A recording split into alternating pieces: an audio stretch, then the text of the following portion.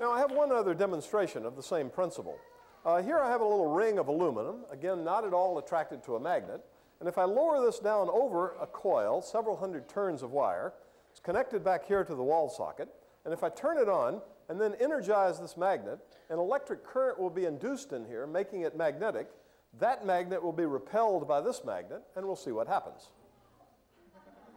That was pretty fast, so let's do it again. Okay. Would you like to see it go higher? Yeah. Okay. Turns out there is a way to do that. If we take a bar of iron and put it here, the iron concentrates the magnetic field and makes it go up higher. So let's try it with the iron. Once again. Okay. Now, would you like to see it go even higher?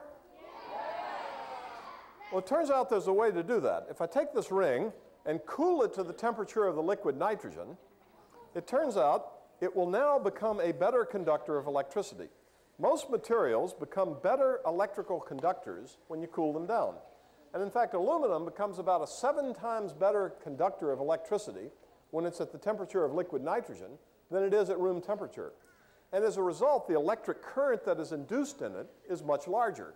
And therefore, it is a more powerful magnet.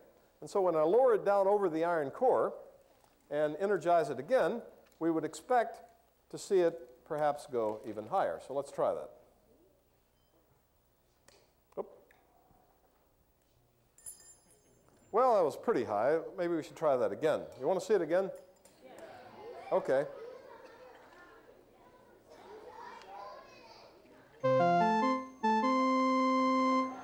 Okay, we'll do anything for science. We'll see how high we can make it go with the iron and cooling it down to this very low temperature.